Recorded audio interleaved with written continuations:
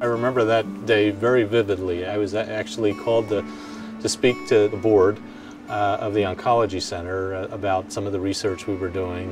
And he was talking about autoimmune disease and mentioned MS and a HiCy program he was working on with cyclophosphamide, a drug that they were using to reboot the immune system. You could see that Alvin just got it. It's a very important thing. If you have an interest, a particular interest that I had, because my wife had MS for 35 years. And he came up to me and said, has anyone tried this in multiple sclerosis?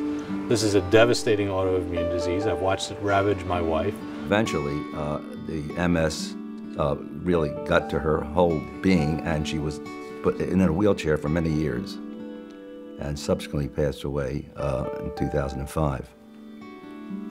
That was one of my prime goals, to help this program. This multiple sclerosis trial, the first one that we did, wouldn't have gotten off the ground if it hadn't been for someone like Alvin Myerberg's really saying, hey, I'm willing to fund this.